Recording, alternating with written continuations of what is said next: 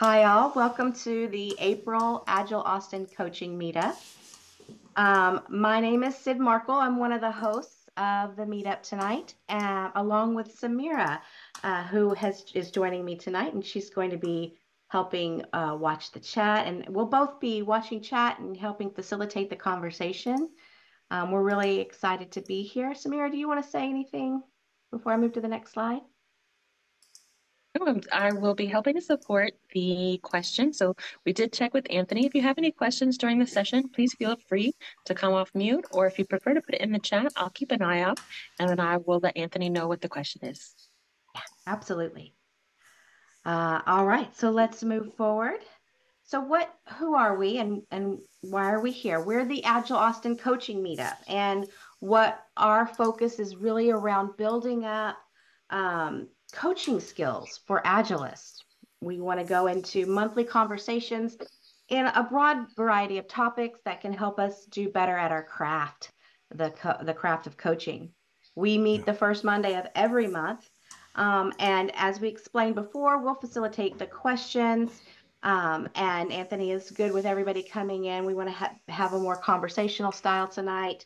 You are encouraged to engage in whichever way is best for you. If chat's best for you, fine. If you'd like to come off and raise your hand, that's great too. And if at any point during the conversation you need anything, just direct a message to myself or Samira and we'll help take care of you. So that's a little bit about what to expect. We are part of a larger organization called Agile Austin, and that mission of that organization is to really connect people and foster professional growth through collaborative events like this one. It is a nonprofit and it's been running for many years. We just had a successful Keep Austin Agile conference where we had, I think, 300 people register, and it was both virtual, hybrid, in person, and online. It was really a lot of fun. We also have a couple of other meetup categories. So we're one of several, right? So we're the Agile Coaching Meetup. We focus really in on the craft of coaching and helping coaches build their practice. But we also have a book club. We have a meetup that talks about working at scale. We have a brand new one that just launched last week, I think, AI and product, because that's a big topic these days. In fact, it's the topic for tonight, right? So we have a leaders topic and a lean Kanban topic. But if any of these interest you, you can find them all under the header of Agile Austin at meetup.com. We have sponsors that help support the organization. They keep us going, and we're very, very appreciative of them. And tonight, I want to introduce you to, I had my notes and I lost them. Okay, I'm gonna wing it here. So I'm really excited to introduce you to Anthony Coppedge tonight. He's going to be talking about transforming feedback into action. Anthony and I have known each other for many years. We worked together starting back in 2019, and throughout that If you time, look at the eyes on the plate, oh, we got a little mute there. I'm gonna do that. Throughout that time, I've learned so much from Anthony. He's a mentor, he's a thought provoker, he has the best questions. And the other thing about Anthony is he is so good at creating systems that help people or help himself, help other coaches coach at scale. And I think that I've learned a lot from him throughout the years. Has many years of experience in agile coaching in the sales and marketing space specifically, which is really a unique place. And he brings a lot to the conversation. I'm really excited to have him talk to you tonight. And so with that, I'm going to hand it over to Anthony. Thank you so much, Sid. And hi, everybody. If you would, if you're comfortable and you want to turn your camera on, I like looking at the screen and seeing everybody, but you don't have to. That's just because I like making eye contact with folks. So that's my style. That's my way of going. But the chat is great. I do have a time at the end just for Q&A, so we will have time for a lot of that. But I really do not mind being interrupted. So if you've got something that's like, wait a minute, you kind of went over that a little bit fast, and I'm not sure I caught that, or I have a question about that now. Can we just ask that question now? Yes, you can. So you can put in chat what the question is, or you can raise your hand, and then one of the two ladies here will call on you, and then I'll know to stop talking, basically. So I'm grateful that they're here to help me moderate, and it's just going to make it a lot easier. I did include in the actual documentation that I had sent over that there were some focused areas I wanted to talk about today, but we're not limited to that. So if you want to dive down a rabbit hole, yes, 100% great with that. I think the idea is that I wanted to have three big takeaways: to master visualization tools and techniques that go beyond the traditional retrospective summaries, because I'm going to ask a question about it, but I will just tell you my answer to the question before I ask it is, I think most agile retrospectives fail because they don't actually lead to change. I think they're a good place to gripe, they're a good place to share ideas in the team, but they don't scale, and they fail because they don't lead to change. So I would like to talk about how I think there's a better way to do that. Two, understand how to capture and aggregate, which means collect multiple teams' feedback or multiple sets of feedback from the same teams over time to systematically export that data and then run it through a natural language processing tool, which I'm going to do a demonstration of tonight of how I do that. And then gate insights into using NLP with a generative AI to actually parse that data. Because any kind of feedback that you capture as verbatim text is data. And this is probably the first big idea for the night.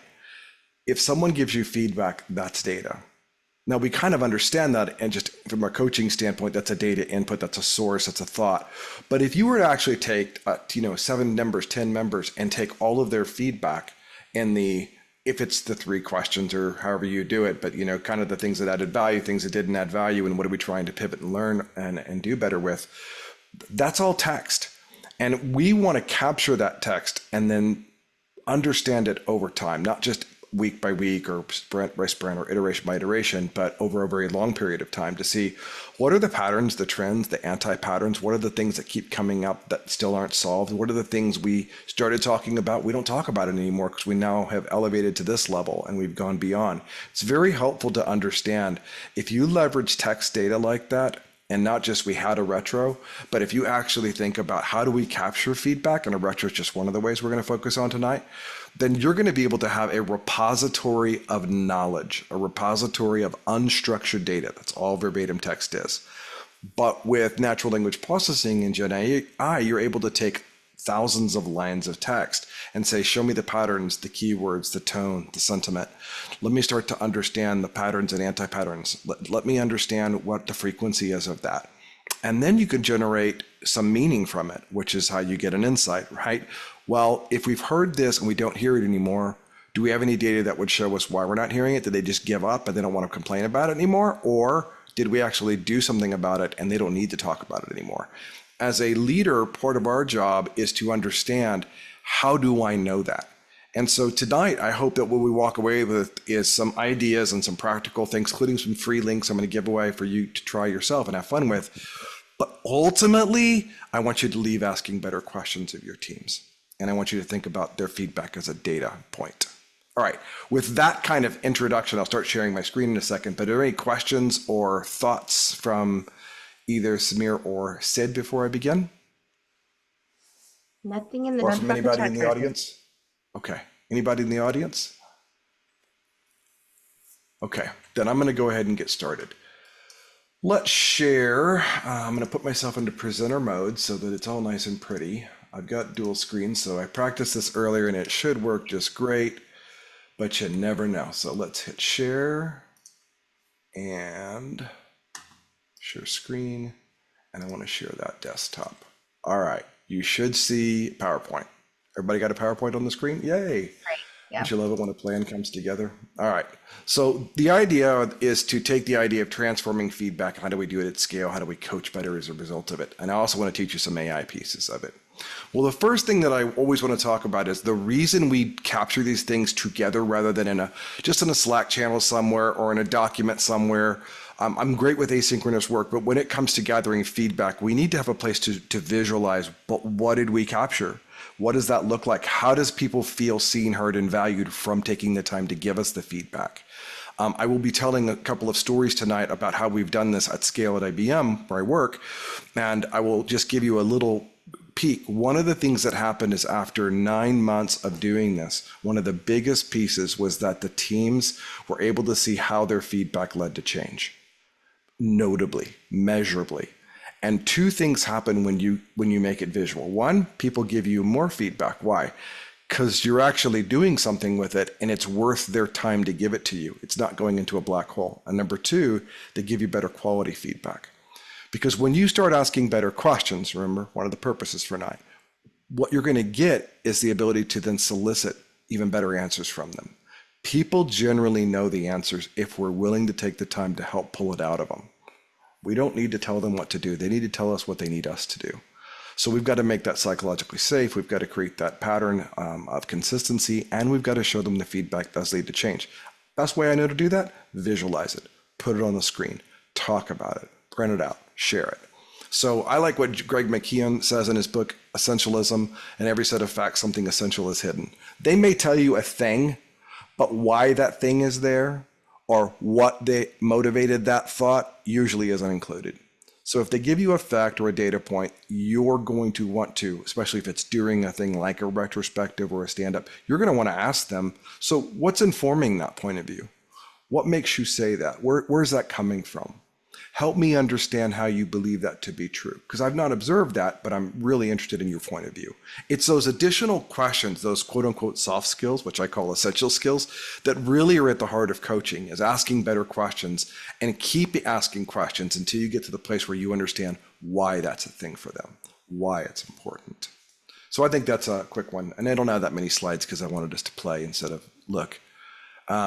The second thing is in the visualizing for awareness is to understand that not all work is equal. So when you start putting it up there and people go, oh, we need to do all this stuff. And you go, great, we have the bandwidth and resources for about a third of that.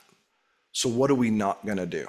So you're going to say no most of the time, or not yet, or not at this time, or no, but we could do this instead. No is a very powerful thing, not for the person, but for the idea. We're not saying no to a person, we're saying no to an idea, and usually in context of in this moment.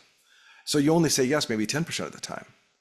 This is the opposite of not only the companies I've worked for, but companies I've consulted with, where my friends work. When we talk about this, we're not good at saying no. We say yes, especially if it came from someone higher up in the organization. And that's a dangerous thing to do because I don't think executives are right. Doesn't mean I think they're wrong, but by default, their position does not make them correct. So I want to ask them, well, what's motivating that decision? Why would we want to do that? Where's this ask coming from? How do we know? What's the data that supports that? And again, culture matters here. So if you have a really healthy culture, that's going to be really well received. If you have a very negative, toxic culture, that's not going to go so well, but at least you'll know something. And I still think that's valuable. I see a couple of chat things. Anything I need to be aware of? No, I was just noting that Essentialism was an awesome book that people should check out. Yes, it is a great book. So when we visualize a profound concept, we begin to think differently, see differently, and act differently. And a lot of the content that I share with my teams as I coach or when I do mentoring or when I present like this, I really want to drive home that thinking differently is key. And this came from my own personal therapy in life. Thinking differently was key. The problem with me needing to be right, if you're an Enneagram person, I'm an Enneagram 1. And if you're a Myers-Briggs person, I'm ENTJ. And if you're into StrengthsFinder, I'm command, strategy, activator, relator, and communication. So a lot about me wants to be right. And you know what I learned? You can be right and be very alone. So what I had to realize was, A, I'm not always right. And even if I'm right, the goal for me is not to be right. Why? Because if it's so important for me to be right, then someone else must be wrong. And that's not okay. So I'm not looking to make someone wrong so that I can feel right. Instead, I'm trying to say, what's the right thing for the situation? What do we do here? And how do we solicit that? Because we're all smarter than any one of us anyways. So just so you know, if you get people to think differently, then over time, behaviors shift. Why am I pointing this out? Because coaches, your job is not to get them to change their behavior. And I know some of the coaching materials out there say it is. I'm telling you it's not. Why? Because as soon as you're gone, they will revert back to what doesn't work. Why? Because at least they know it and they're comfortable with it. Because compliance is an option. People will comply. You can make them. You can. It just doesn't stick once you've taken the observation or pressure away. But if you change someone's mind about something, their behaviors will follow. Change people's minds So have them think differently, see differently, and eventually they're going to act differently. The behaviors follow, they're not the point. Okay, a little bonus material for tonight. I'm going to jump to the next one. The second thing I wanted to talk about is, in visualizing for awareness, is this idea that comes from Galileo Galilei. And this is what he literally says on the screen. My translation of this is measure all your metrics and then measure the things you can understand. So if it's a number, it's really easy to measure, right? Clicks, attendance, velocity, story points. I mean, pick it. You can measure lots of stuff. But at the end of the day, you need to measure understanding. Well, Anthony, how do I measure understanding? Exactly. It's hard, isn't it? Because now you have to have a proxy measurement. You have to look at something that gives you an inference towards something. And that's a lot harder. So when someone gives feedback, is that a data point? Yes, we've already established it is. Can you measure it? Yes, you can. How, Anthony? It's a subjective statement. How do I measure a subjective statement? Because you can count the number of subjective statements that have the same intent or tone or emotion behind them or the same keyword frequency.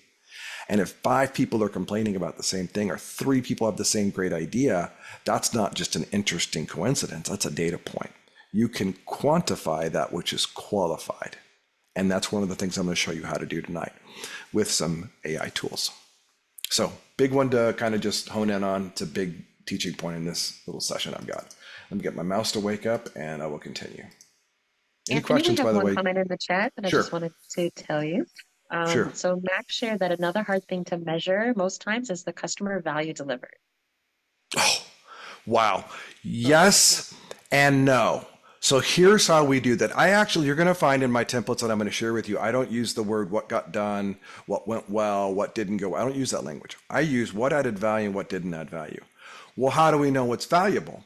Well, we actually create North Stars that are the mission and vision for why this particular group of people are together.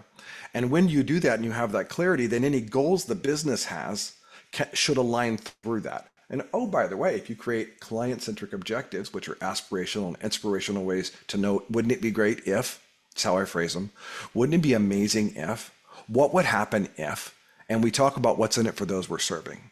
When we do that, we go, okay, if we do this, we think it's going to be great for them and it'll eventually lead to this numeric change that we want to see in the business, right?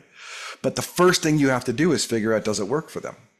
And I have a slide, I'll share it with you. Actually, I think I can probably just pop over. Do I have it in this other deck? I have 2 decks open, so I'm going to escape out just for a second. You're seeing something that I'm not intending to show because I didn't think about this ahead of time, but let me see if I have.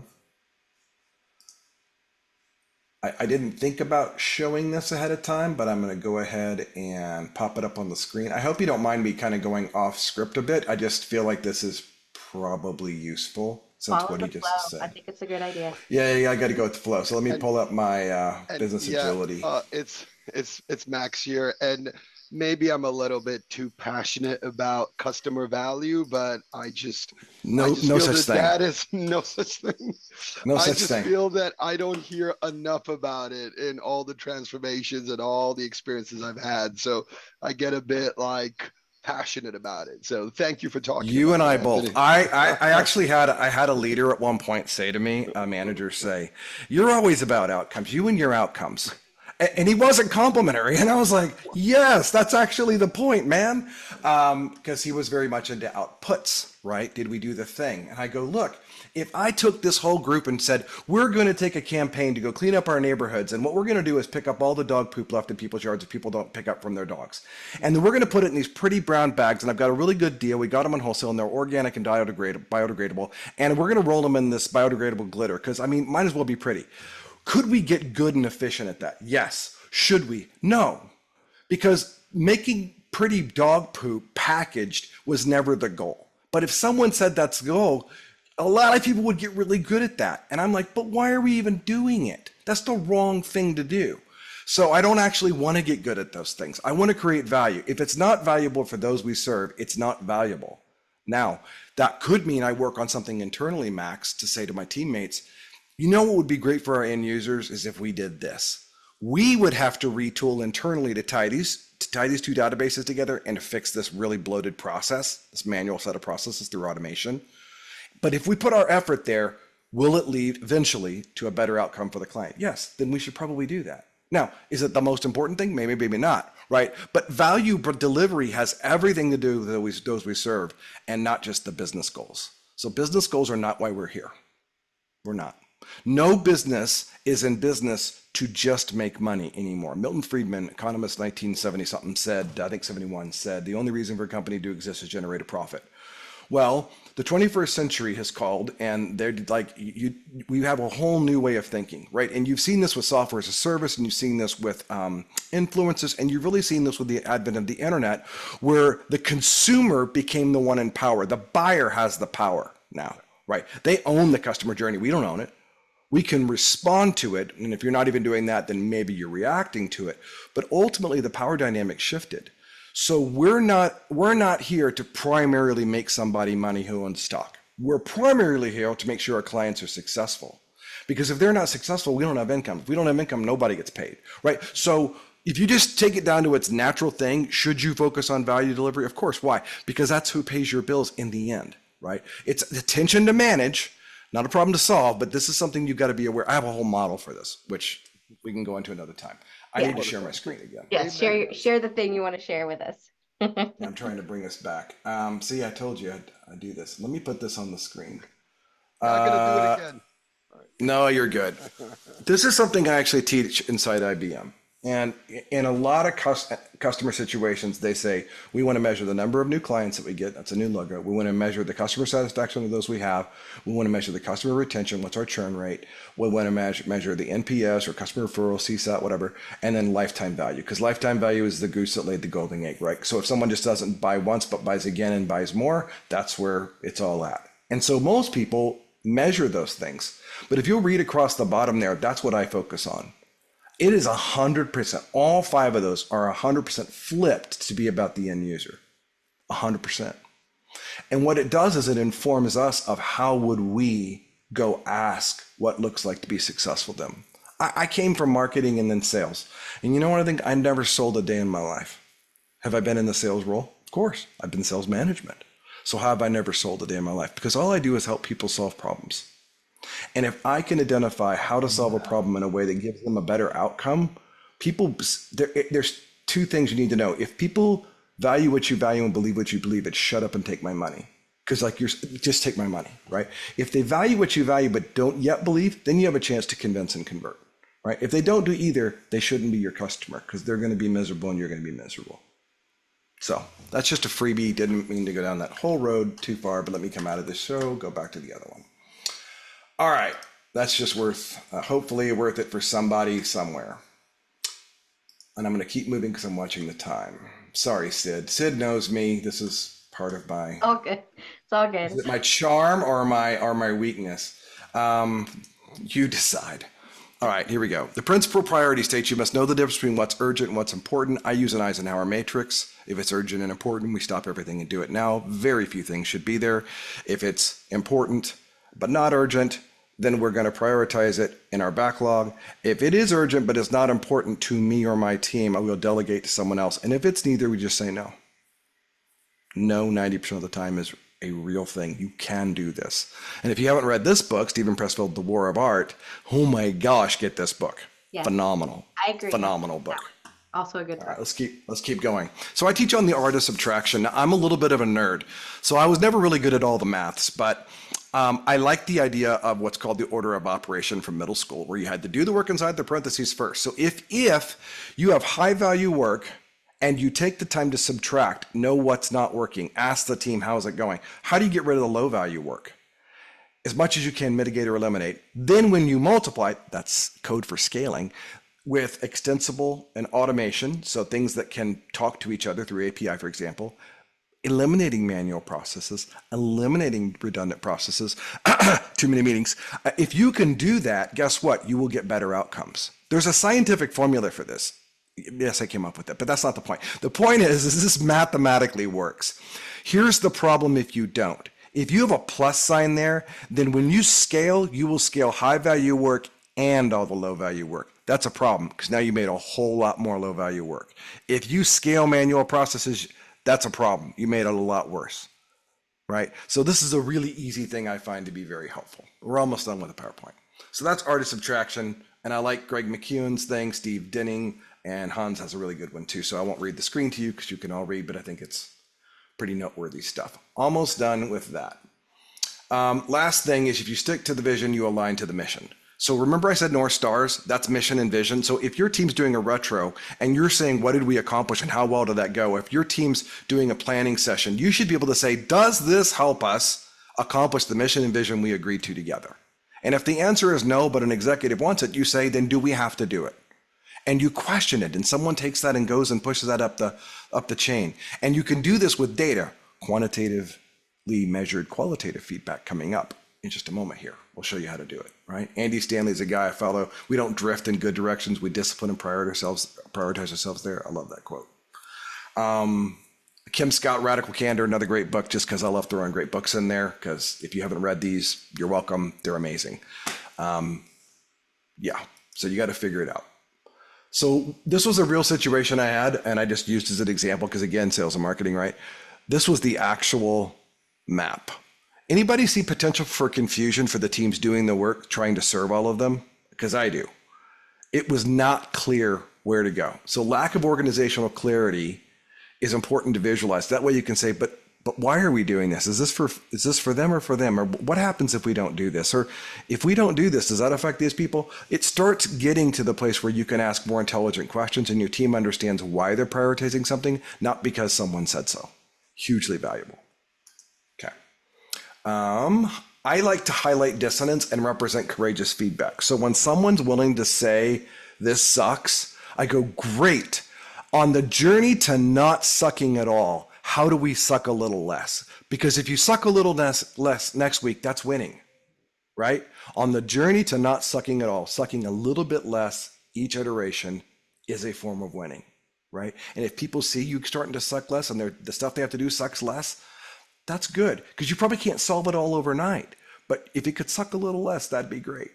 So I actually call that a win. And we talk about that and joke about that, but we take it seriously.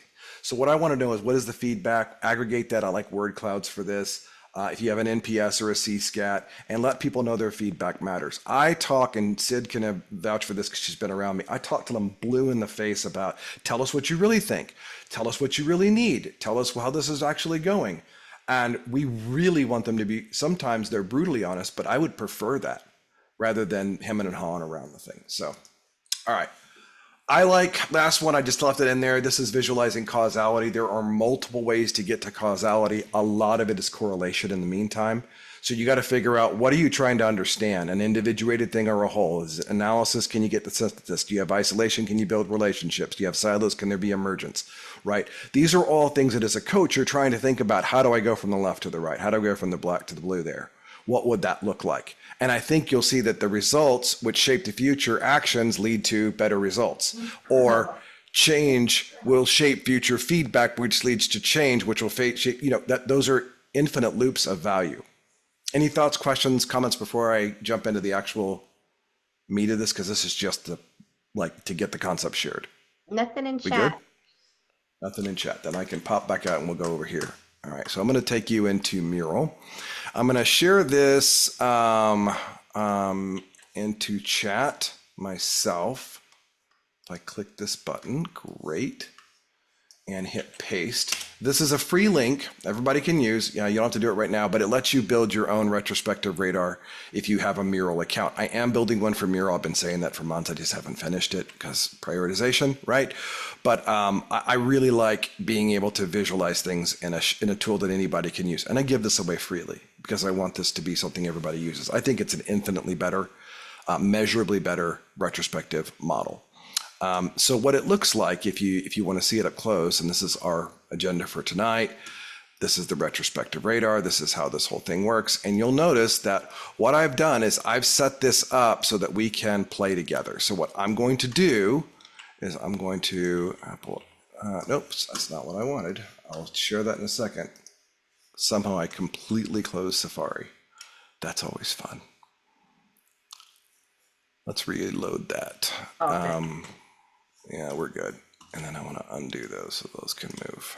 Great. And then let's lock it all. Great. I'm going to share this to chat, and hopefully everybody can get to this. Sid, this is where I've had problems. I am on the IBM version still, but I'm hoping it might work here. Yeah. At the very least, you can view. I'm going to try that. And then I also got it in my, so if you'll all click on that link, I'll at least walk you through it together. And I can show you exactly how this works. It does have an outline, which basically just lets you go to each area of the mural just by clicking. It's just a nice little zoom. I will start up here at the foundation so that I can explain it, and then I'm going to get rid of this. So how many of you are familiar by thumbs up or saying hello or however you want to do it with your nodding? How many of you are familiar with Stephen Covey's circles of control, influence, and concern? Anybody? Couple people? Any thumbs up in here? Don't see a couple? Okay. Yeah. For those who are not, it was an idea to say if it's in the middle, you control it. If you can't control it, can you or someone in your sphere influence it? And if you can't do either, are you just concerned about it? And can somebody know about that? Who can we tell that we can't influence it, but we can't control it, but maybe somebody could help us with it? Well, I like that a lot, and I've been teaching that for years. And then I heard about a guy named Pat Kua, who created the starfish for retrospectives. And his idea was when the team finished a retro, they would say, hey, so what are we, a team, going to start doing, stop doing, do less of, keep doing, or do more of? And I thought it was a super great way to take retros to the next level. But because I had this whole prioritization thing of, but to who? Because the team can start doing, but what if the manager needs to start doing? What if the manager can't influence it? So a senior executive needs to start something. How would you know? So I created the retrospective radar. And the retrospective radar is very simple. Circle of controls in the middle. So if the team puts a sticky note here, they want us to do more of this because that's working well. If they put it in start doing, the team is choosing, right? But if it comes over here to yellow, then that means they're asking their manager or executive above them, whatever, to influence this thing they want to start doing that they can't do, maybe somebody else could. Or if it makes it to the orange, what's something that the manager or the team can elevate up? What does the exec leader need to know about it? And so we created this really simple way of saying, if we could put the stickies in this area, now not only do I know your intention, start, stop, keep doing more of, less of, I now know who it's for the team, for the managers, or for the executives, or somebody somewhere who can solve, right? So I thought it was pretty helpful. So I kept the basic function of the 3 questions kind of thing. But again, I don't believe in the what did you do? How did that go? I believe in the what added value because I'm all about value max. So what added value goes here? What did not add value here? What are some new and improved ideas? Those go here. So if you're able to, and I don't know, can any of you grab these and drag them or are you not allowed? Dang. Okay, I'm going to try one more visiting, thing. We can only watch. So I'm going to try one more thing. If I sign in, I could edit, but I'm doing it as a visitor, so. Yeah, 1 second. Yeah, and the problem is this is the IBM one I was using to see if I could get people in, but I'm now going to go to my personal one. Give me a sec. And murals.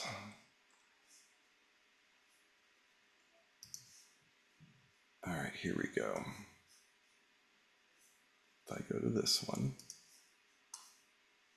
I'm going to share this screen over. Let's see if you can get into this one. Because there's more than one way, right? There's more than one way. This is going to be in Chrome, which is fine. If I share that and I hit anyone with the link, nope, see, Sid, I'm still stuck and I don't know how to solve that. Yeah. So I apologize. All right, well, it was worth the effort. Well, let me just demonstrate for the sake. In chat, if you would, or open your mic up and tell me something that added value this week for one of your teams or for you leading teams. And what I will do is I will transcribe a few things down quickly just so you can see how it works, because this will at least be better than nothing. So give me something, just open a mic up. Tell me something that went well, that added value specifically for something that it worked this week. Anybody? Reviewed roles and responsibilities to reduce double work.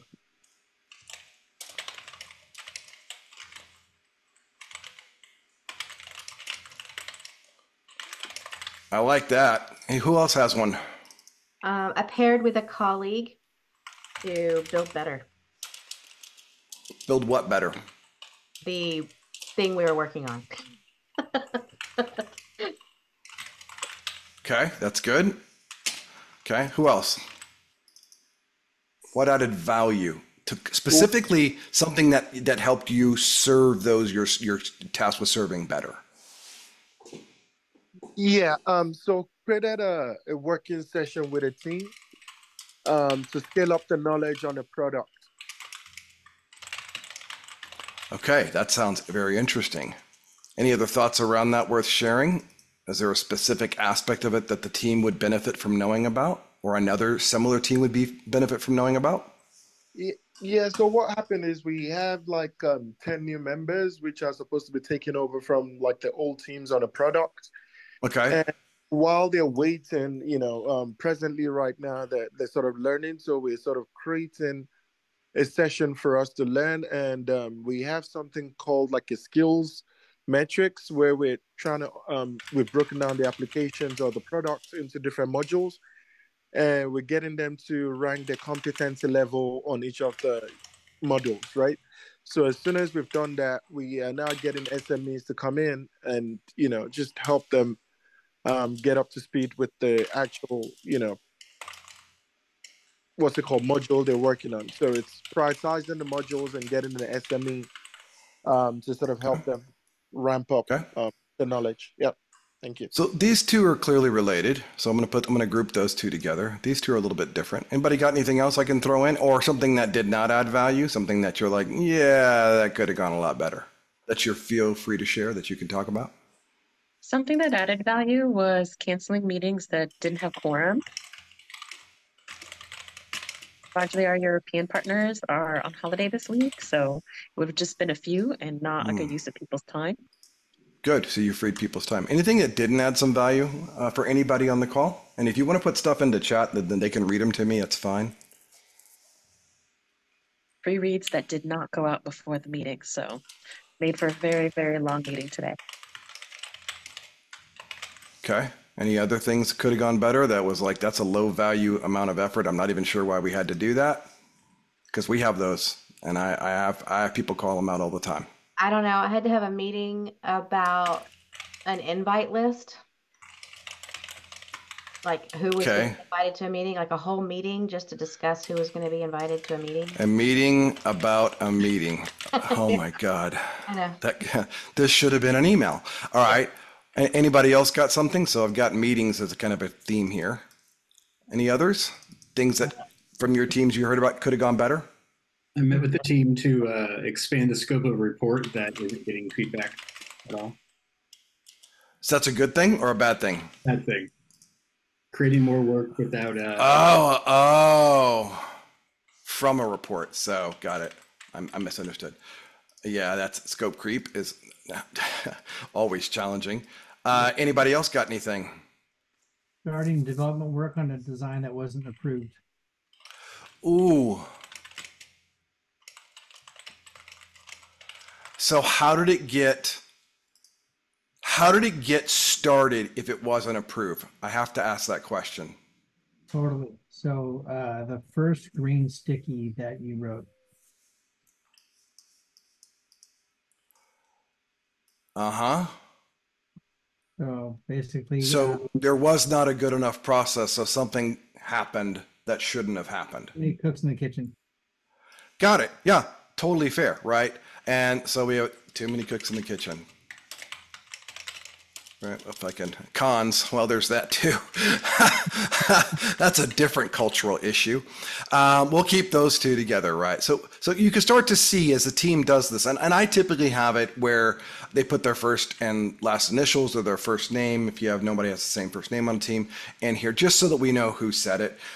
You can do this anonymously as well. What I find is when you have a really high EQ team where you've got a great team agreement or social contract, the anonymity actually gets in the way of building the trust. So if we know who said what, we can act on it and let them know that their feedback led to change.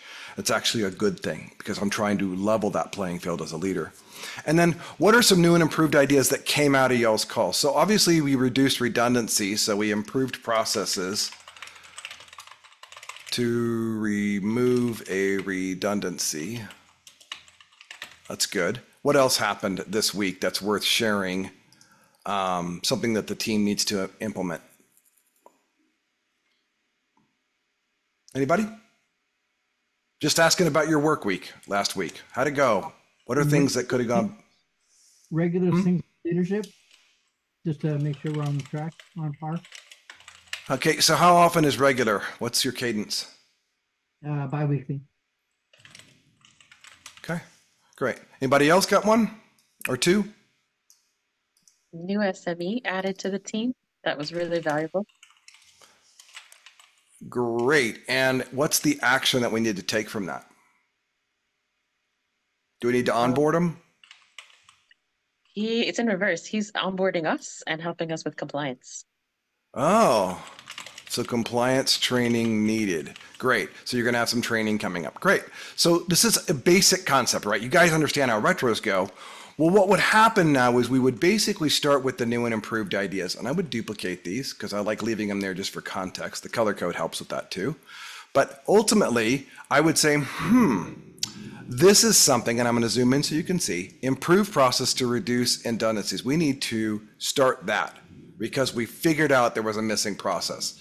We need regular syncs. We need to start doing regular syncs with leadership. You know who I need my help with? I need the manager to help with that because we as a team member may not get that calendar time. And a new SME is added, compliance training is needed, so we need to start doing that. So we got a bunch of stuff in the start doing category so far. Let's go over here. Is there anything we would want to take from this and say, do less of or stop doing? This would be one. Meeting about the invite list. Yeah, this is one. Pre-reads, yeah. Meeting about, yeah. Yep. We should stop all these, frankly. I mean, I'm just going to go ahead and, right? So if I take all these and I just zoom out, I'm going to go real quick. All right, if I don't take, whoops, those four. If I can click, there we go. And I'm going to stop doing all those. And maybe we just do less of pre-reads. You know, it's not going to always be perfect, but if we sucked a little less, it'd be better, right? Maybe that could be, better agendas, might be another one. We need to do agendas for meetings, right? And then you might want to do more of that. So the idea is that the team chooses themselves what goes where because it's their own prioritization. Oh, how many of you, by the way, by thumbs up, raise of hands, whatever, how many of you have your planning meeting, whether it's sprint planning, iteration planning, whatever, immediately following or the very next day after a retro? Anybody? Because I do. Got one person? Okay, how far apart do you have your planning from your retros? Please open your mics or put it in chat. I'm very curious. A business day or less. Okay. Anybody else? Anybody? Do you do retrospectives? Yep, same Do as you you. take I a- was just on Mural instead of this page. Oh, sorry. So within a day, within 24 hours, okay, does anybody not take time to do reflection with their teams yet? What we would call a retrospective is one term for that, but it's just a reflection of how things are going. Do you do that weekly, bi-weekly, monthly, quarterly? Please open your mics and share or put it in chat. Really want to know how to best serve you tonight. Bi-weekly. Anybody? Bi-weekly? Okay. So whatever that cadence is, if you don't have a way to capture this, it's really hard to do much with it. So what I would do is I would take all of this, right, and I would color code them. I'm not going to do it right now. And I figured out an easy way. All kind of red to yellow, that means it's in circle of concern. That's for the senior leaders. If it's bluish, it's in circle of influence. That's for the managers. And I just turn all of these to one color because the team's self-prioritizing. It's not a feedback loop in the middle. That is just prioritization. Feedback is the outer two rings, right? So now if I have that and I convert those, guess what I can do? Mural, and I am poking on one tool, lets me download these. And I could say, I want to download just this as a CSV file. And I hit download, and guess what? If I come over here to my downloads folder, Sid, give me a time check real quick. It's 7 o'clock. We've got another 30 minutes or so. Great, perfect. Let me open this with Excel. Anthony, while you're opening that, just 2 comments from the chat on the frequency. Lori shared that every other sprint, and then Anne-Marie said once per sprint. Got it. So this is the export of what we just did. Now, if I had matched those background colors, I could tell you which segment and which circle. This is from start doing, team. This could be stop doing, manager, right? That's what those are useful for. Does that hex code make sense now that I show it to you over here? Do you understand how by mapping the color when you get the export, you're able to actually see how that works? Yeah, Because that's, I you're think, tagging it with the hex code color as a label. correct. And that's all I'm doing. If I put it back on the screen, sorry, I didn't mean to drag it off. Whoops. If I click this, yeah, I'm just tagging it so I can know what it was. Why? Because I built with somebody's help, I built a actual Excel spreadsheet of pivot tables, right?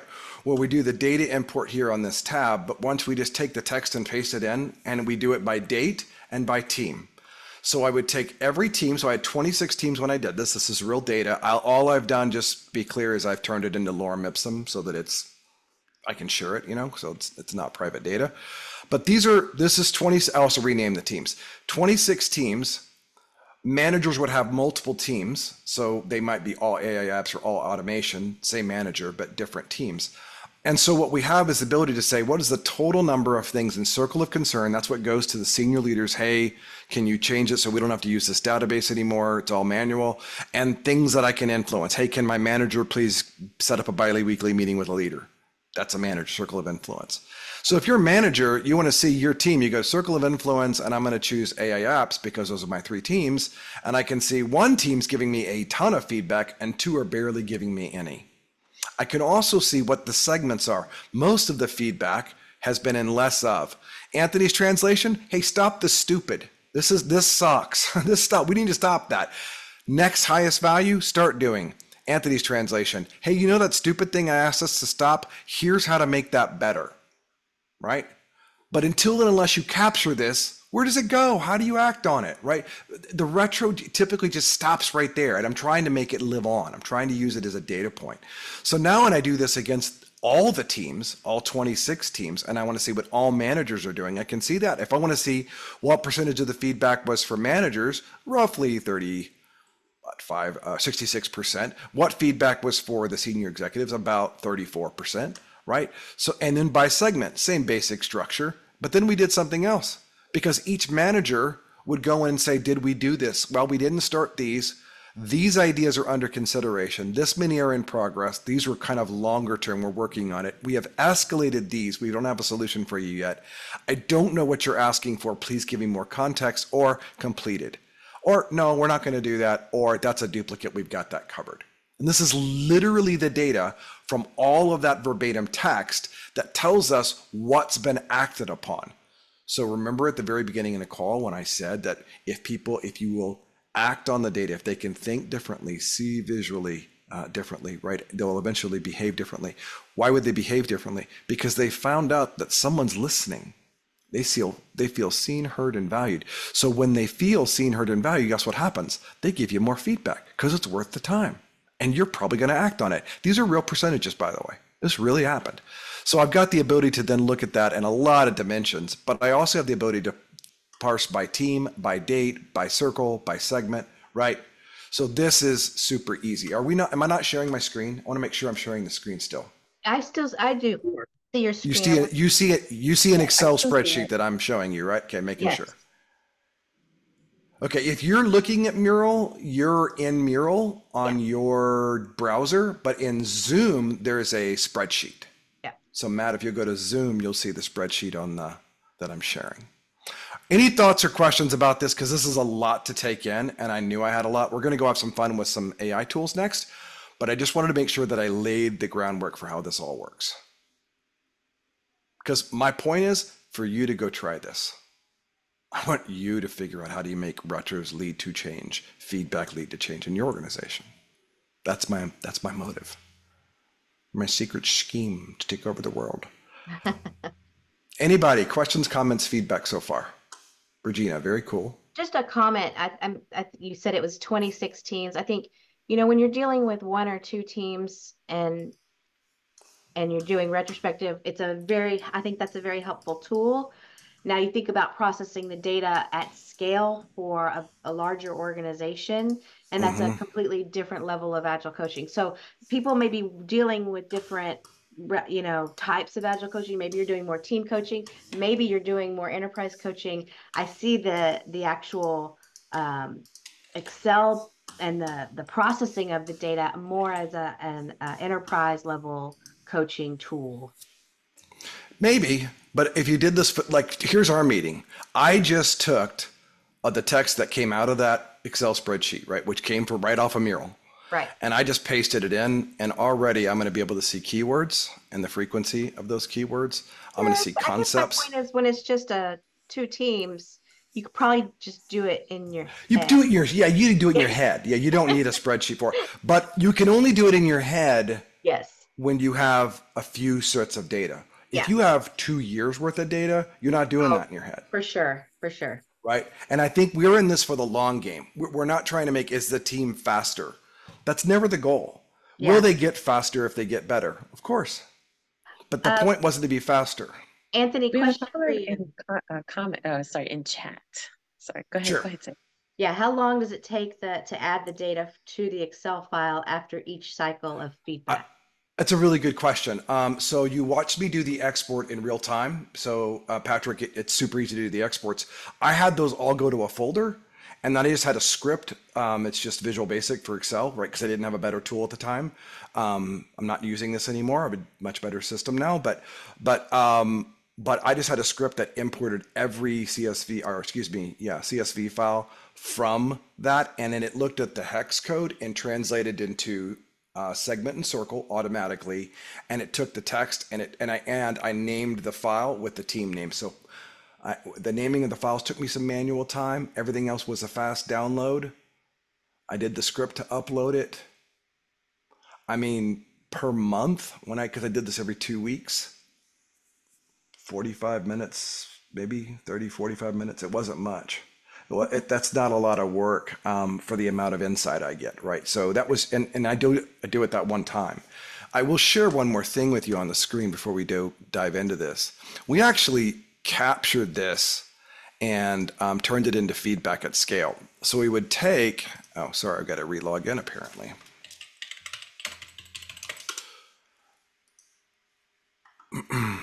My apologies. Sure, it's been 3 hours since you were here, so of course you Yeah, so it's, yeah. And plus I closed the browser accidentally.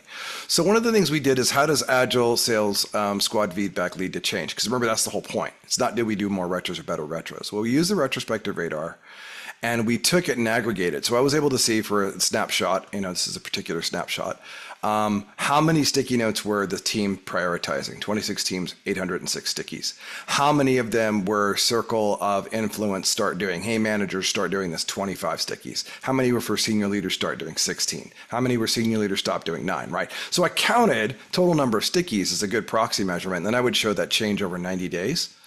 And my goal was always to get this number in green the highest, because I wanted the vast majority of it is, we're doing such a good job of acting on your feedback, you just self-prioritize and go. You don't need permission. You don't need help. That was always the goal. So we took the text though, and I'm about to show you this, and would then parse it and say, what are the concepts? What are the keywords? What's the emotion? What's the sentiment? And what you'll notice here is I actually pasted it in. So I would say, here's what Watson Natural Language Processing said. This was the emotion score. This was the sentiment. This is real data, right? And so we would then say, and what needs to change, and how long is it going to take to change, and what does that look like? So we would do this. We would do this and have all of this data just run through this. Now, again, Sid's right. A couple of teams, you don't need all this work. But if you're trying to do it over a long period of time or with a lot of teams, this is how you scale feedback. This is how you aggregate and scale feedback. And now I didn't just have a complaint about something. I actually had a data point. So when you get a team doing this at scale, this is what we used to use, right? I would have all of this text, change into those colors, export them, and then that's how they got into Le Spreadsheet. We come back to that right here. And that's how those got in here. And it would just let me automatically import, and now I know which team, what date, circle of influence segment, and the actual text. And then if we completed it or not, or had it started, that's what was set manually by the person, each manager, responsible per team. So that's how that worked. So just as an idea, this is just one visualization, and my point isn't to teach you how to do one visualization. The idea is, how do we get better at thinking about, when a team gives me feedback, do we act on it? And if so, where? Does the team act on it? Do I act on it? Does a manager act on it? Does an executive? Does a product owner? Who needs to act on it? Because now I have that categorization and segmentation all in one. Yes, Lori. I see Lori on the screen, so I was assuming she was going to have something to say there. Did you come unmuted, Lori? I must have, but I don't have a comment. Oh, okay. You're fine. Thank you. You're welcome. We had another comment from Kaylee in the chat about that Kaylee's used radar, starfish, and circle of influence, but never all three together. So love that combination. Yeah, it's super cool. And I went to Pat Kua, just for full disclosure, and said, hey, I really like your starfish, but I have this idea. Can I use your starfish? This was like, totally, man. Let's make it all better. I took this is kind of like, I get to pat myself on the back a little bit. It's not about that. It's a cool moment for me. I don't put people on pedestals, but I can still think some people are pretty amazing. Two of those people are Diana Larson and Esther Derby, who wrote the book on retrospectives. And when I sat down with Esther and went through this the first time, she was like, you've made retrospectives better forever. And I was like, can I quote you? Because that's the coolest thing ever. So that was a neat moment for me. Any questions, thought, or feedback? Because we can go into the Gen AI piece, we can go into the natural language processing piece. I just don't know what would benefit this group the most. So I'm opening it up to you. Tell me what you want to do. Yeah, what questions do you have? And I know it's like drinking from a fire hose in these kind of situations. So I almost want to apologize, except it's kind of necessary for me to do it this way. I hope I've not totally overwhelmed everybody. I hope that what you're getting is some takeaways that are practical. You have a retrospective radar Mural template. You have the idea of how to do exports, and you have the idea that all feedback can be data. So if you'll think about it, those three things, and you walk out of here with that, we've been successful in my opinion. But how else can I help your teams? How can I help you? I accidentally closed the session when you were going to the natural processing language. Would you mind how did you export it and get in there? Happy to. Yeah, no problem. Let me go back.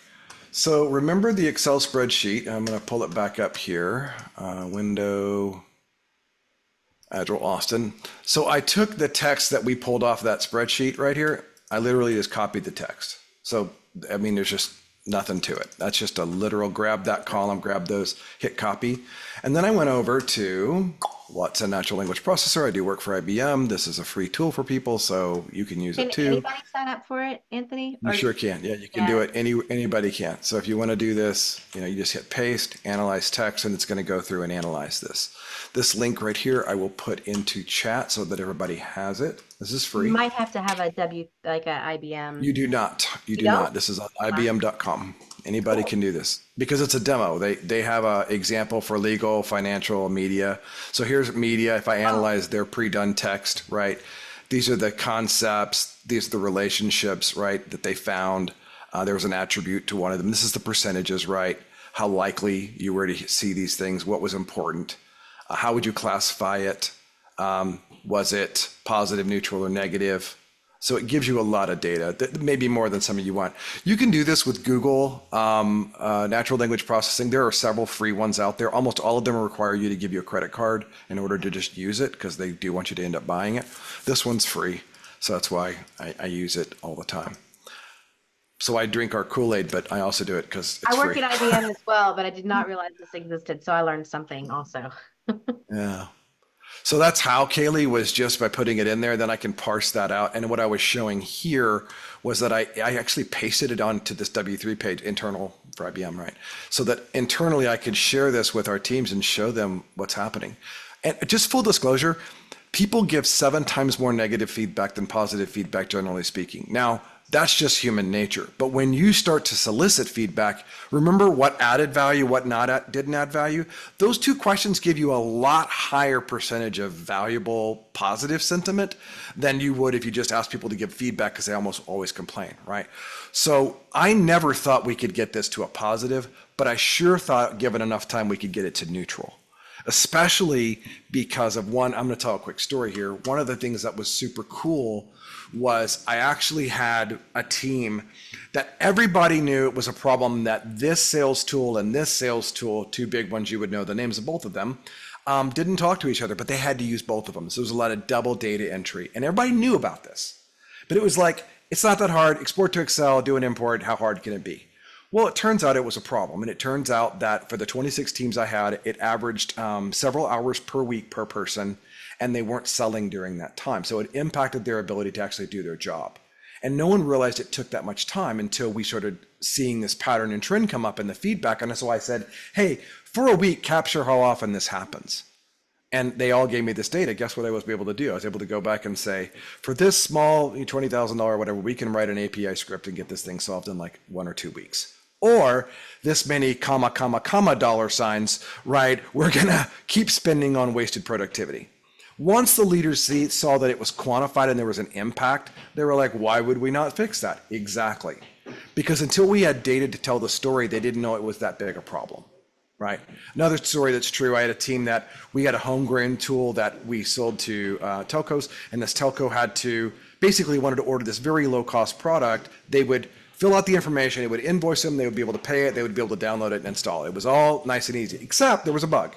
Everybody knew there was a bug, but it was thought it didn't happen often. Guess what? Turns out it started happening more often. A team on their own figured out how often, figured out how long, and guess what they did? They solved it in 3 weeks. Well, 4 weeks worth of capturing data, like 3.5, and then 3 weeks after that. So I guess a total of 6, 7 weeks, and they never had the problem again. And that was millions of dollars of billable work, right? So like this is a big deal. So when you think about it, if you'll do a business impact from just asking better questions, you now have data to make that case. Because this verbatim feedback is data. It is hailing here. I don't know if you can hear that through my microphone. I can, actually. Yeah, I can hear we you. have hail. It left So, here and came to you. Wow. So Anthony, that's I have a a couple of real thoughts. story.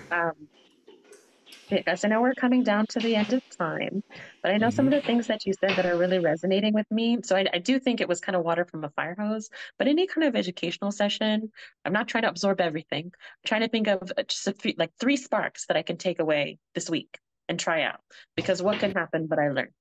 I really liked, so I've seen all the technology element, but I also really liked how you brought the human element into this. I liked what you said about you can be right, but you can be alone.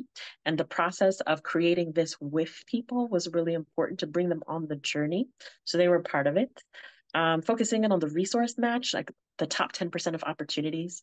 I find I encounter that with a lot with teams. Everybody has ideas, but actually, which are the ideas we're going to get the most impact from that we can actually solve? So that's where the tools you showed, I think, were really helpful. And then the books that you shared, I think there's a good reminder of continuing to learn from different sources. I love webinars, I love podcasts, but I also need to sit down with books. And several that you mentioned, I added to my Amazon by next. So thank you for that. Anybody else want to share what sparked for you that you're going to take away tonight? Anything? I like calling on names. It's a terrible habit of mine. So I might check in with 3 people. Maybe somebody would like to share something. So maybe Stephanie, Jerome, or Peter.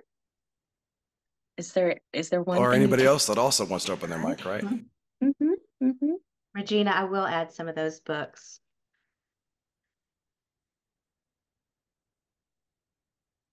Maybe. Anybody? Thoughts? Because I want to learn. So if there's something that I didn't cover or covered too fast or didn't give you enough detail on, please share that too. I like how you gave the example on how you're doing the retro, just the idea of not just using the standard, what went well, what didn't go well, right? Instead, you're asking like, how did we add value? I've never thought about it from that perspective or thought to, do that instead of just the default. And so to me, that is it's immediately a mindset change when you're asking it, and how did we add value? That just feels like it just hits differently and it's more intentional. So I think that that's much more impactful than at least how my team's been doing their retros. So I like that as a takeaway. Yeah. And For me, yeah, for me, I'd like to say thank you. You know, the retro really changed, you know, my thought process. And again, I'll piggyback on what was said earlier about you can be right or be alone. I've seen a lot of transformation leaders come in and say, you know, this is the way we have to do it, you know, without understanding why folks are doing the, you know, doing things the way they are, you know, trying to enforce things and, you know, forgetting that immediately they're gone, folks are going to go back to their old behaviors, right? So, letting folks learn and be themselves, I think, you know, it's a good thing, you know, that I've learned out of all of this, you know, instead of trying to push things and trying to be right and, you know, still be alone. I think, you know, it's good for the teams to learn and understand why they're doing things and just progress as they move along. So not enforcing, you know, your way of thinking on people just because you think is right. You want to make sure everybody does it your way, and you know, Right. pushing it that way. And because before you know it, they're back to the old ways again, right? Because you're not going to be there for the entirety or another 5 years, 10 years. So it's just a short term fix, you know, to the Always. problem. Yeah. So I did like that. Thank you. It's like, thank you. It's like Nanny McPhee or Mary Poppins, right? When you first start as a coach, you're not wanted, but you're needed. But by the time they want you and no longer need you, that's when you should leave, right? It's not a long-term gig. You're always moving to the next group of people. Now you can. I have a roadmap, 5 years, like minimum 5 to 7 years to get us to where we need to be. So it's not a short little stint that I've got. But even I have moved around inside IBM doing this because it's it's impossible. It's impossible for you to get through to everybody the same way. They're going to need a different voice. They're going to need a different way to think. What you want to leave them with is not just a best practice, but a best way to think. Right? What's the best way I can rethink about this? What's the best question I can ask? If you can help them do that, oh my gosh, when you leave, even if they're still on a journey, you've equipped them for how to go on the journey. That's the way. And I think the idea there is vision and principles, value and principles that you get from the Agile Manifesto. Make that very clear. So, yeah, those are my thoughts for tonight. that's awesome. Anthony, there's one more comment in the chat from Anne Marie. She said that they said that they love the data-driven coaching approach and asking better questions, listening to the team feedback, and then having actionable data. Well, I'll Awesome. throw out your feedback is data. I'll definitely steal that line. I've focused on making things actionable in the short term, but I haven't focused a lot on showing the trends long term. And I really like using the natural language processing to gather sentiment. So definitely got lots of new ideas. Cool. Thank you. Thanks, Kaylee. Yeah, for sure. I'm definitely taking that away as well, Anthony. You know, we've been working together for a long time. You are a cherished friend, but you're also such a great influence. And I love the way you think through things and the systems that you build that do help us work at scale, because it is one of the bigger challenges I think that we have. And I just want to thank you for that. You're an Um, awesome friend. I love you, Sid. I do. I love Sid. I've loved her working with her. She's a good friend. So thanks for having me. If I get to come back, and I'd like to, so this is me making a pitch, I actually created a way to say, if the business wants this, I call it the outcome driven alignment model. And I put it on LinkedIn so you can see about it there. But it's the idea of, if this is what the business wants and this is what the clients wants, how do we balance the tension? How do you do that? And I have a way of doing that. So I'd like to offer to come back and teach that sometime, because I all think right, it's a game let's changer. do it. Let's make that a plan. Make that a plan. I do, before we break, I would like to just do a little plug for next month. So again, the first Monday of May, next month, we're going to have Aaron Randall and Carrie Sudi. For those of you who know those two wonderful people, they're going to come and talk about transformative leadership. And it's a preview of a talk they're doing at another conference. So they're going to come do that for us first and walk through that. And we're really excited to have them. And, you know, I thank the people who come to talk. Anthony, I'm really grateful to you. I'm grateful to the people who come and share their wisdom. But I am so grateful to the people who come and participate, because you all are a community. This is how we come together. We share, we build up each other. And so glad that you were here tonight and that we could share this exchange. So thank you. Thank you. All right. Have a nice evening, everybody. Thank you all. Cheers. Thank you again. Bye, everyone. Good night.